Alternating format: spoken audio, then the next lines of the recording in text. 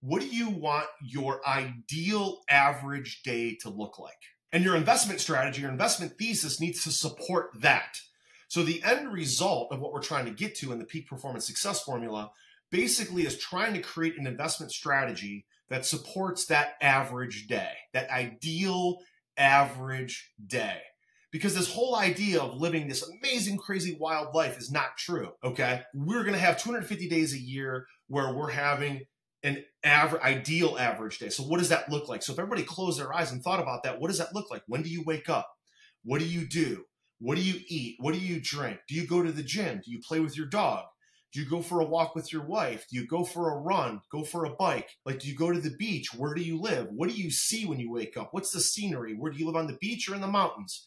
This is the average day. This is the end result. And that to me is all that's important, is having a true vision for what that looks like. That will then determine the investment strategy.